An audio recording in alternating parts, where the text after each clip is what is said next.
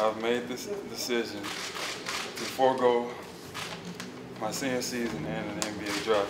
When Jarnell Stokes revealed his plans to enter the NBA draft, he also revealed some struggles he faced as a Vol. Earlier at another press conference, Stokes said, quote, "It's hard to walk in the mall and they're selling your jersey for $100 and that's enough to pay your phone bill that you can't even pay."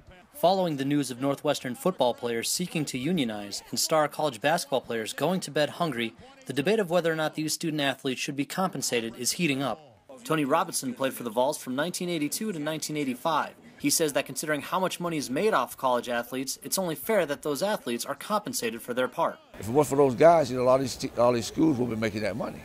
So I think they should get their little cut, man. Radio show host Tony Basilio has been talking Tennessee for 20 years now. He says compensating student athletes who help make money for their schools is inevitable. Sooner or later, the levee's going to break. Everybody's getting rich in the process, but the kids. Dr. Robin Harden, an associate professor in sports management, says there's no cut-and-dry solution. Not every Division I school makes money off of their athletics programs, and of those that do, typically only men's football and basketball are making revenue. It's much more complicated than simply paying college athletes. I understand the point behind providing a stipend. I get that, but there's more to it than simply starting to write a check to everybody for $2,000 a semester. For schools like UT that turn a profit on their football program, millions of dollars are in turn spent on coaching salaries and improved facilities.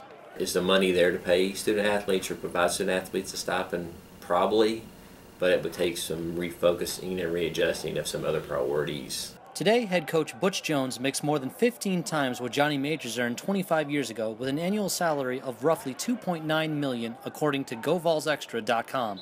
Things have changed a lot since Tony Robinson played quarterback. Now, Basilio believes that with talks of unionization and pay for play, more changes are on the horizon.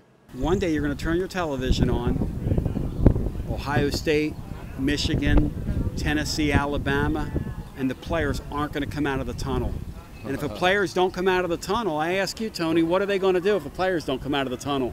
There's going to be no game. For UT Today, I'm Joe Kaczynski.